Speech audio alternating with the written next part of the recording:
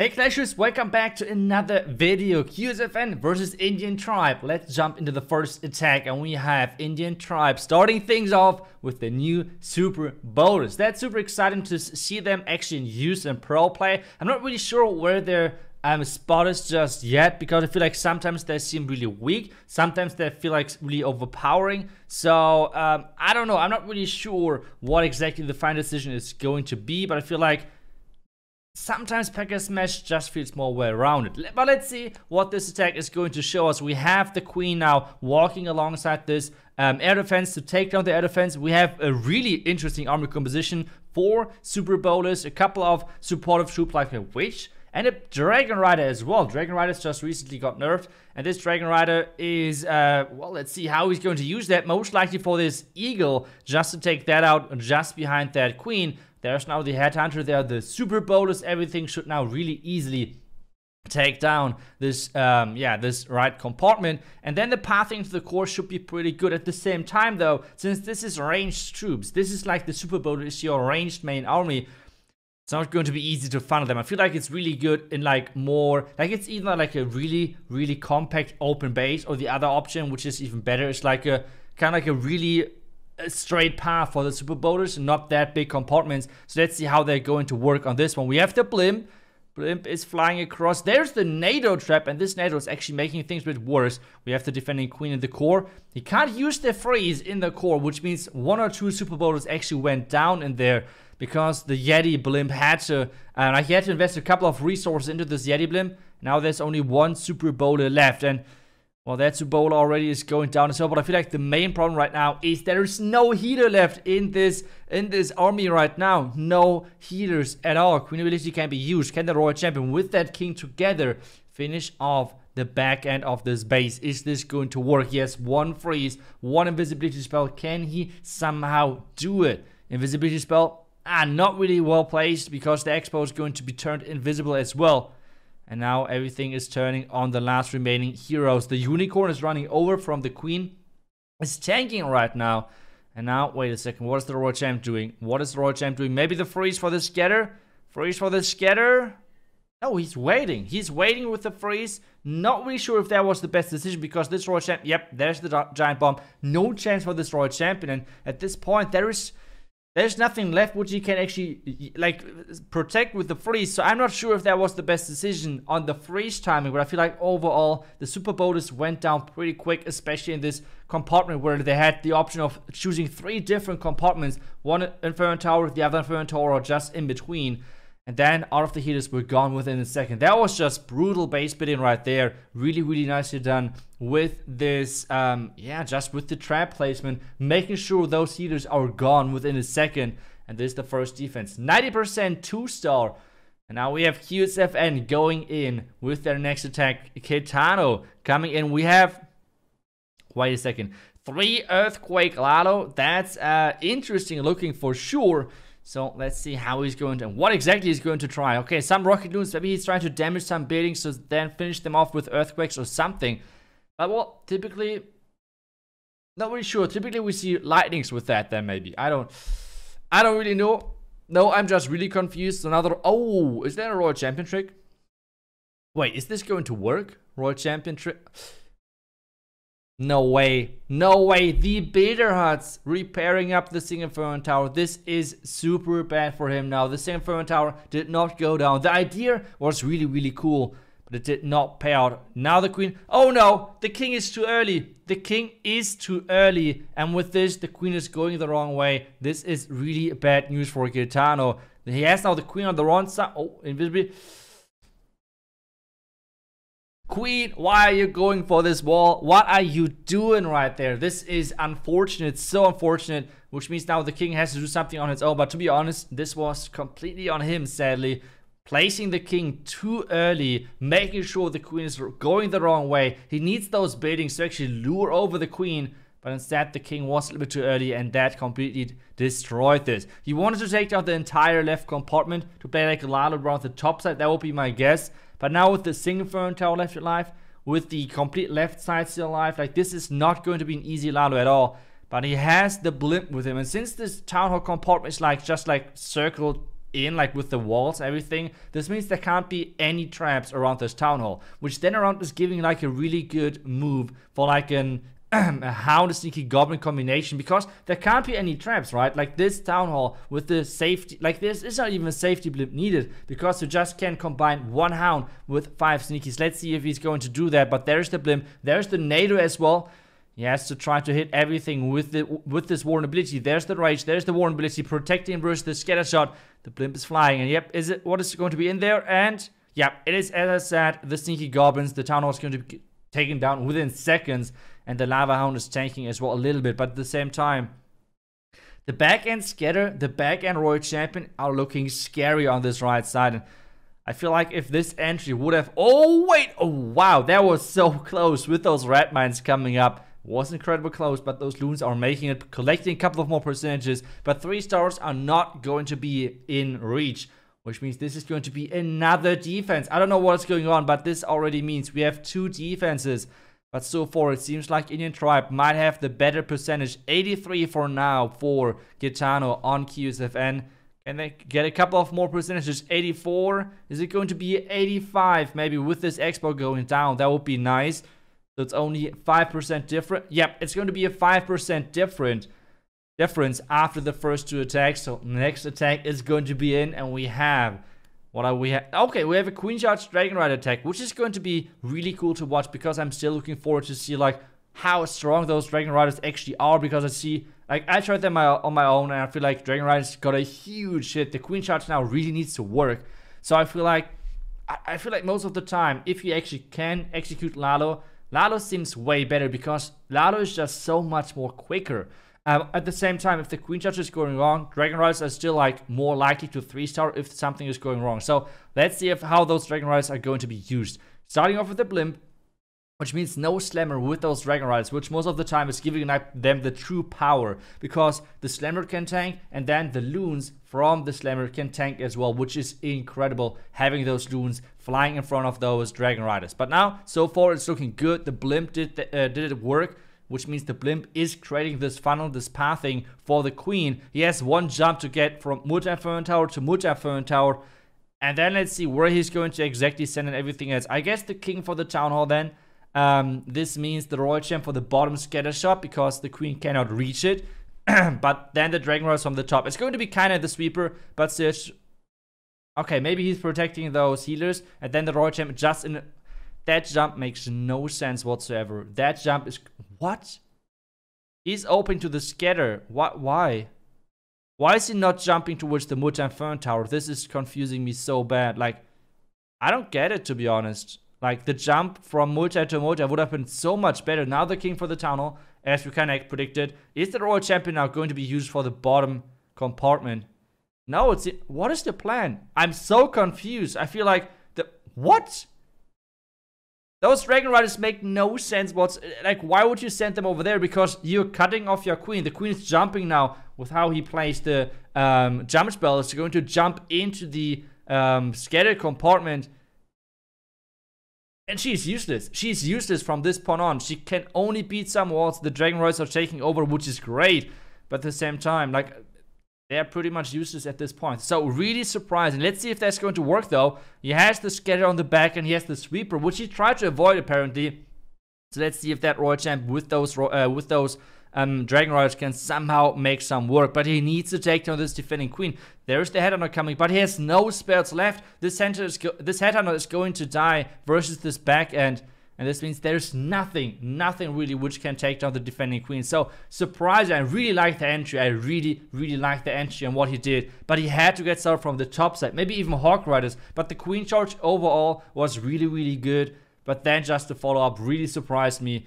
But yeah, we just see like the defending Queen's just taking down every single Dragon Rider. So yeah, really unfortunate right there. Or surprising. I don't know how to name this. But either way, this is going to be another defense. This time, another defense for QSFN. Now, can QSFN push ahead? They really need to get this lead and really get this war going.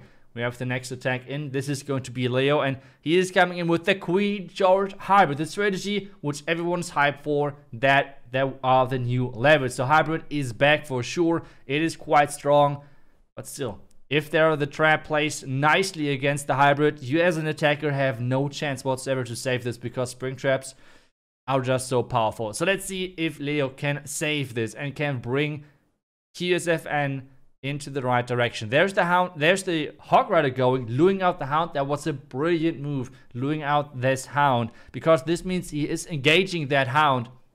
But nothing else is on this Queen, which means there is no rage needed, there is nothing really needed, and he actually brought normal wall breakers as well, which is giving him power to use then Sneaky to funnel, using obviously the rocket loons.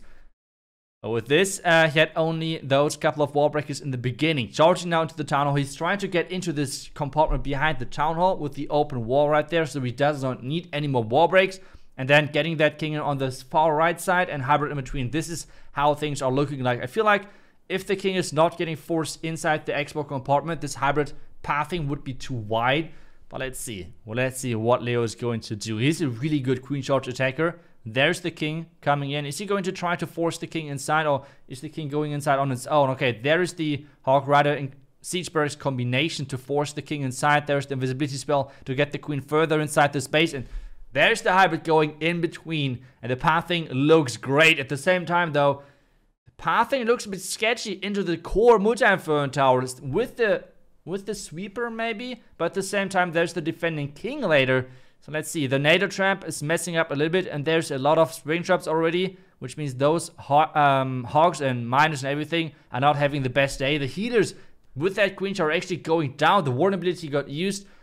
I'm not really sure if that's going to work on this base. There are the reinforcement Hog Riders coming in from the Siege Barracks, but can they take down the bomb tower? Otherwise, the bomb tower is going to stay alive. The defending queen is still alive as well. The attacking queen is going down because the healers went down. So now with the hybrid, can he still make this work? Is this still like a hybrid thing? Like back in 2013, we were always like the queen charge always went wrong. We were just saying, it's fine, it's hybrid, right? It's like hybrid can steal 3-star, but I feel like on this one with the back end scatter, no spares left whatsoever, nothing to really deal with this defending queen. Now finally the Royal Champion is engaging their queen, but with the Expo, with the defending scatter shot, this is so scary. This Expo level brought the defense on a new level in my opinion, which is really, really cool, because this Expo can game change those queen charges and back end heroes. We have seen so many air attacks already, which really struggle to keep their heroes alive with those Expo levels. So that's really, really cool to see.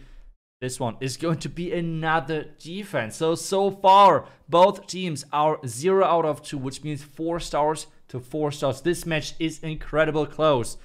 So let's see who is going to get the first 3-star. And we have the next attack live. And we have Caetano being the defender. And this one is going to be another Queen Charge hybrid. Let's go. We have the Queen Charge in from the bottom side. There's the single Inferno Tower, so he really needs to be careful with this Queen Charge. But at the same time, as he's, like, if the pathing is set and is getting his queen into the Inferno Tower, things are looking good for him. So let's see if that's going to be the case. Either way, Queen Charge is in. There's the Air Skeletons coming in as well. There's another Test Loon coming in. What is he going to do? Is he going to... Yeah, he's going to use the invisibility spell, because this invisibility spell can't be used for the hybrid. So getting the invisibility spell out of the way early is a good thing. Now, where's the queen going? She might go towards the left side. This is what he's anticipating. But wait a second. She's just going completely the different direction. Now, this queen has to step inside the Expo compartment, like this area in front of the Town Hall, and then has to step into the Town Hall, which means this elixir storage needs to go down. The elixir storage on the 4 o'clock side needs to go down. Otherwise, this queen is going to backtrack and is going to be gone. Never come back towards that Town Hall. So this elixir storage, yep, it's going down, which means the queen should eventually go towards the Town Hall. That's exactly what is going to happen. Now the clan castle is coming out. The Inferno beams everywhere from the Town Hall, from the Inferno Towers, everywhere are those Inferno beams. Can he make this work? Double bomb tower on the far side of this town. This is something which we kind of like expected with hybrid being a meta strategy then again, because those back end bomb towers can be really scary for those hogs and everything. But so far he has done a great job of handling those. Queen is still not getting that town. That town needs to go down. That town really needs to go down. It's getting heat up again from this bidder. Another freeze. But the town already. The town hall did so much damage. That's just incredible. Is the scatter on the backhand going down? Yes, with the Royal Champ ability. The X-Bow on the backhand is still there as well. The queen is getting engaged from that king, but has her ability to protect herself. Is this going to work? We have the king with the yak. We have an army of wizards on this left side following that king. The warden is tanking right now. We have 40 seconds left. Wait a second. If he's waiting for the wall break, if he's going to clear out the compartment, which means Archer Tower and Elixir Collector, he can wall break into the Inferno Tower. This can still work. The Elixir Collector needs to go down. Then we have the wall break. Where's the wall break? There we go. Wall break perfectly into the Inferno Tower compartment with 22 seconds left. Time is ticking, but this could be the first restart of this match. He's using the loon from the complete other side of the base. There's the Sneaky Goblin running inside as well. Sneaky Goblin is making it. And guys, this is going to be the first restart of this match. Queen Charge Hybrid is getting it done. It was close, but the 3-star is what matters at this point. So next attack, and we have now Giovanni coming in for the attack. And this one is going to be a Pekka Smash. No super bowlers whatsoever. We have only seen one of them so far in this match. Ooh, okay. Queen Charge is going to be planned to take down not the... We have another Dragonrider. Okay, so the Queen Charge is supposed to walk around the eagle, going from the right side, and then just full charge towards the Town Hall. Wait a second, those Tesla can mess up things really bad. Yep, oh no, Queen's backtracking. Queen! What are you doing, Queen? Come on. Come on, Queen. Aww. Okay, now the Queen is charging the eagle. At least that means that he has the Dragonrider left for something else. Could be... To be honest, it could not be really worse, because that sucks, because, well, this is completely messing up the pathing, this is messing up the momentum, this is completely messing up everything. So, he needs that 3-star, he really needs that 3-star, otherwise QSFN having barely any... I mean, there's a couple of more attacks left, but still, it's not going to be easy at all. There's the connection wall break to get the Queen on the same page as the Pekka Smash. King is funneling. And there's the first jump.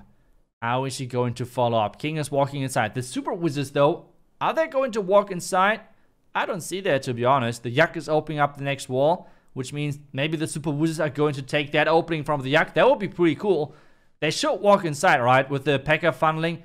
What? That Yak is insane. That Yak opening up the compartment for the Super Wizards. So everything is now joining up again. He's trying to keep that Queen alive, but he has to use the ability at this point. So is he even going to get that second star? That's the big question. He's trying to rage aggressively, but those healers really need to follow, really need to make work, and somehow keep those troops alive. There the Hawk Riders coming in. No bomb tower yet seen on the path of those Hawk Riders. A couple of Pekka around the outside. He has 55 seconds left. There's the Royal Champion coming in. There's a nice backhand freeze onto the Town Hall, but he has no spells left at this point. Is this going to be enough for the Town Hall? The Queen has no ability left anymore. Royal Champion, yeah, but there are ground skeletons coming up and popping up and being annoying.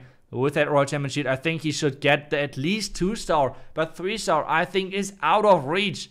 Queen staying alive a little bit further, but this scatter is just taking the HP non-stop, and there's the red bomb farm onto the healers. Wait a second, are those red bombs? Are there more red bombs? I feel like that's pretty much it. Can he still do this? He has 18 seconds left and time is ticking. Time is ticking non-stop. More red bombs are getting low. More red bombs are chasing this one lonely minion. This means the healer is staying alive, but time is going to be the deciding factor on this one.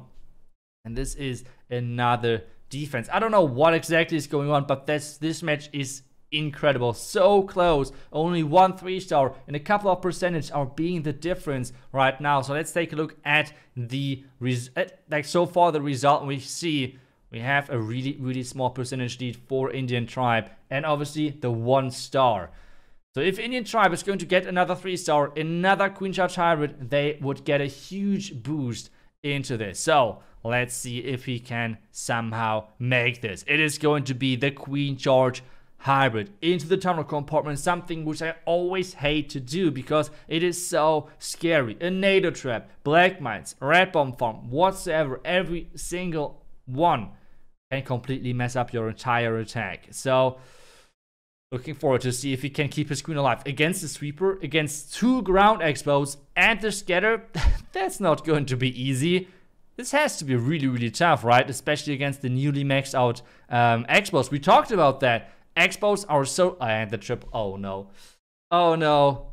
This is going to be scary. He had to use the queen ability already. He has 1 rage left at this point. A couple of freezes. He is just starting off with his hybrid because he needs to somehow get this tanking going for his queen, because the sweeper and this ice golem is going to freeze the healers. This ice golem... The freeze on offense. But the queen she has to stay alive.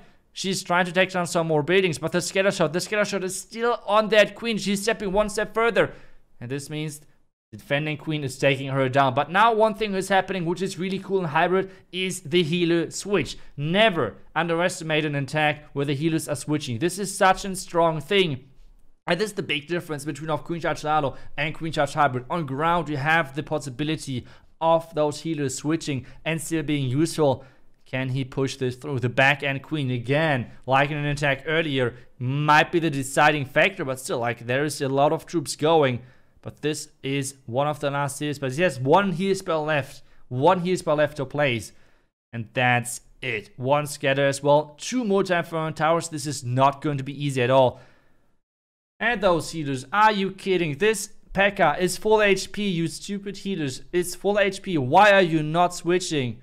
This is so unfortunate. Now there's the multi-inferno tower beam on the Pekka, which obviously then makes sense not to switch. But at the same time, there were so many miners, and the last heal spell won't make such a difference. So this means it's going to be another defense, another 2-star on this one. The Town Hall charges, as I said, are so scary, especially with those new expo level. That can be so devastating. So I feel like we're going to see less and less of those Rocket Loon and Super Mini Clan Castle, because the Clan Castle, the job so far has been like, you have to force the queen ability, you have to put out the damage and force spells. But at this point, that's not needed anymore, because the defensive now is strong enough with this new expo level to do that on their own. Like, that's not needed. So QSFN is in Loop 0. If someone is there, if someone is in this team to give this QSFN team a chance of a comeback, it is Loop 0, the MVP pretty much of QSFN of this last qualifier. He has done incredible with those Lalo attacks, and he's... oh my goodness, he is going in with the Skelly Donut. Let's go. Skelly Donut for the Clan Castle, for the scatter. And this is looking good. This is looking really good, guys. This Clan Castle, this scatter is going down. He's doing the job. And now let's see what is going to be the follow-up. He's going to split up his heroes for sure. Yep, Queen for the Town Hall. And then, I don't know, King for the bottom scatter. I feel like this top Inferno Tower might look good as well, but he's having different plans. I'm the last I should get asked when it comes down to Lalos and hero dives. This is probably my worst thing, what I could do in Clash of Clans. So let's see. Early queen ability to pop that Town Hall. And then we have Royal Champion and King. There's not too many giant bombs around this bottom side. At least like the Barbarians are tanking nicely so far. Can this queen now take down the single Inferno Tower as well? That would be huge. At the same time, the Yak with that King together is going for the wall. And they can even take down another air defense and the defending Royal Champion. I don't know, it feels like Loop 0 has like level 100 heroes already. This is just incredible how powerful they are. Royal Champion just keep pushing through. And now we have the Slammer opening up as well. The Lalo is starting in from that top side, it seems like. Yep, there's the Lalo going with that early warning ability. Another Ice Hound coming in as well. And now the Lalo should just overpower this base, right? There's 2 Ice Hounds. There's the 1 freeze. The 1 Ice Hound for the back end for freezing up the air defense and the Expo. That should be doable. There's the Tornado Trap though. Wait a second, can he... is this... yeah, that should be okay, right? Like, he has so many loons left, and obviously the invisibility spell if he needs to do something about that. There's the Ice Hound still like flying across. Oh, yeah, there's 1 Ice Hound still left. Yeah, that should be fine with another 1,000 loons coming in from the back end, making the Warden invisible to keep him alive. And that is such an overkill. That is a Loop 0 Lalo right there. Really, really clean. And this means they're back together. Both teams are on the same level right now. It's 9-9. I think we should really check out the percentage because it is so close right now. It is such a close match. So let's check it out quickly. 9-9, but the percentage is in favor of QSFN. Can they take this home now? Can they finish off this match? But Indian Tribe is first. And if they 3-star, they are forcing QSFN to 3-star as well, because the percentage does not matter. First, it's the stars. So, we have a Yeti Blimp in. We remember this base from the qualifier, obviously the entire Tesla farm being at the 10 o'clock side. So, wow, what a Yeti Blimp. Those Yeti Blimps are incredible now. They can take down so much. They took down the Warden, the Multi-Inferno Tower, and the Eagle. That is just so much value right there for a Yeti Blimp. Incredible. We have now a really early Royal Champion, and we have Dragonriders for the backhand. We have seen already Dragonriders today from Indian Tribe, but it was not that successful, to be honest. So let's see if they can now make it better this time. The Royal Champion with those sneakies are going to take down the defending Queen. The Wizard at the bottom side is funneling. There's the King on offense as well. Defending Headhunters are coming out. The timing should be okay to take them out without a freeze or a poison. Now the Queen should step up to take down the Clan Castle fully. Multi-Inferno Tower not on the healers yet. That's really important. Yes, one jump as well to get further into the base. The question though is, where is he going to come in with those Dragon Riders? Maybe from the far top right side. That might be an option. There's the jump spell to get into the Multi-Inferno Tower in the core. But this left side, like the Cannon, the Elixir Collector, and the Air Defense, they might really screw him up pathing-wise, because they make his Queen now path through it. Oh, wait a second. A ton of traps were just getting triggered right there. And now we have the freeze. We have to make sure those healers are staying alive. There are the Dragon Riders now. The town already went down. We have the Rage early on to take down the defending Royal Champion as well and get those Dragon Riders faster into this base. The Queen is keep trying staying alive. The back and Air Defense has been taken down. The Queen has her ability still left, which she has to pop really soon. There's the Queen ability. Queen ability taking down the Expo, and now can she jump? She can reach that Inferno Tower as well. And this is now looking really good for any clashes. They could force QSFN to 3-star in their last attack. Otherwise, QSFN would lose. Queen is keep going strong. He has around 50 seconds left. The Dragon Riders are going strong as well. There is nothing left in this base which can actually take down the Dragon Riders, except obviously a couple of Black Mans. But they already traveled all the distance on the right side, so that should be totally okay. And this is going to be the second 3-star for Indian Tribe in this matchup.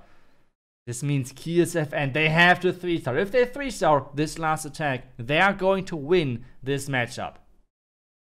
Everything else, like a 2-star 99, everything else is going to be not enough. And we have Pekka coming in with Pekka Smash. Okay, we have the Pekka Smash and we have the Warden Walk for the Town Hall. Since we have the Earthquake, this is really, like, I'm pretty safe that the Warden Walk is going to be for the Town Hall. Otherwise, in my opinion, it makes no sense to bring the Earthquake. The Earthquake typically is just, like, damage the Town Hall. That's the first thing. And second of all, damage all of the Bitter Huts, which are staying around.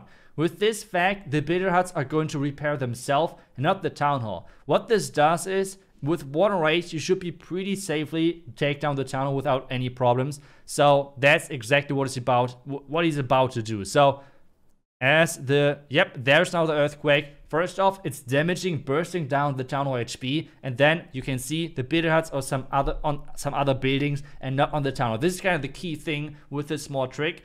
Now the Queen, he's using one Pekka as well to lure over the Warden, and now he's trying to charge, like, push into this channel, which does not seem to be easy, but let's see. We have the King. Wait, is the King coming back? He should get lured back into the Skelly Trap. And there's the Siege Barracks as well. And now the Pekka push is going in. I feel like the Pekka were placed a bit too early. Oh no, because, exactly that is happening. They're getting rotated into the base. And he's going in against this Sweeper. This is really not a good move because the Sweepers keep pushing back the healers. And they're never going to transition over to the Pekka. And those Pekka having a rough time. They're supposed to tank, right? They're supposed to be tanky. But at this point, there is no Pekka left. There's no Pekka left in the main army. Only the Pekka with the King together. But that's not the Pekka which you're looking for. You're looking for some tankiness. Something to make sure that your troops are getting through the core. And now those Hawk Riders. There are a couple of Red Bombs as well. But those Hawk Riders have to take down the Multi-Inferno Tower. They should be able to do that. There's the heal spell. Jumps over for the Queen. And No! There's the Spring Trap. Spring Trap's taking down the Hogs. Northern Inferno Tower is not going down. He has invested a heal spell to take down. Or is it? Wait a second. Is the Northern Inferno? No, the Builder Hut. The Builder Hut. Builder Hut is repairing up the Inferno Tower. And it keeps saying, oh no. Last second it went down, but still. At this point, it's not good. And the...